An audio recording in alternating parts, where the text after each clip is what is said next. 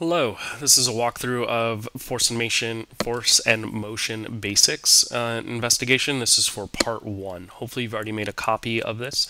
We're going to be exploring the effect of force on acceleration.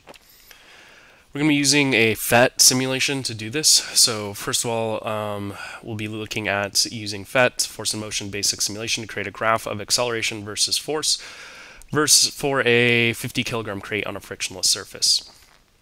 So we are going to open the simulation, so go ahead and do that now, and then we're going to select the acceleration version, and then we'll go ahead and check all the green boxes is what it says. Alright, so let's go ahead and open the simulation. We hit play.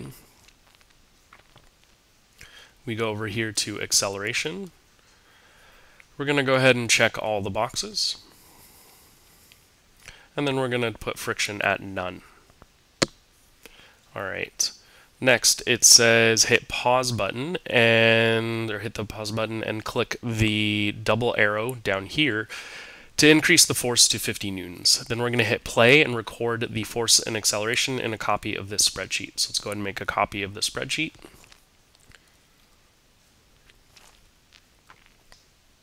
So it looks like we already have our forces put in, and we're going to put in the acceleration for the crate in this column right here.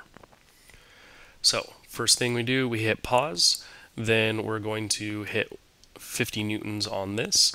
We can see right here that there is 50 newtons of total force on it because there's 50 newtons applied and there's no friction or anything else. And then we can see over here that it reports out the acceleration. So next thing we do is we hit play and we record the force and acceleration. So I'm going to hit play, which is right here. And then we can see that the acceleration right here is 1 meter per second squared. And so we can see that speed slowly increasing, but that's not important. We're just looking at the acceleration, which is 1 meter per second squared. To pause this so that it doesn't kind of fly off the screen or anything, what we're going to do is just drag the crate up and then put it back down, and it will stop it. So we'll record our data. For a force of 50 newtons, we got an acceleration of 1.00. Next, we are going to, so it says stop the crate by grabbing it with the mouse. We just did that. Next, we're going to repeat steps 4 and 5 for a force of 100 newtons. So I'm going to go back here. I'm going to hit pause. I'm going to go down here and go to 100 newtons. I'm then going to hit play and see that the acceleration is now 2 meters per second squared. Lift this up to reset it. And we'll go ahead and record 2 meters per second squared. You're going to keep doing this all the way until you get to 500 newtons. After you finish getting all of your data all the way down to 500 newtons down here, what you're going to do is you're going to switch the crate for a refrigerator. So you're going to drag the crate off the screen after you've gotten all the way to 500 newtons, and instead you'll drag the refrigerator on the screen, and you're going to repeat the process for 50 all the way to 500 newtons on the refrigerator. So for example, this one is 0.25 meters per second squared, so what I would do is I would go over to my spreadsheet, and for the refrigerator I'd write 0.25. Again, I would do this for all the way up to 500 newtons. After you finish getting all of your data, you're going to use that data to graph it in Desmos. So you can use this Desmos template.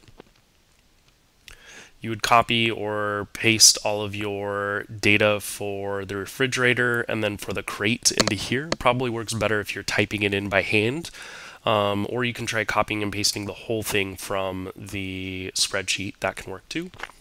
And then you'll adjust the slider to see if you can make a line of best fit your data.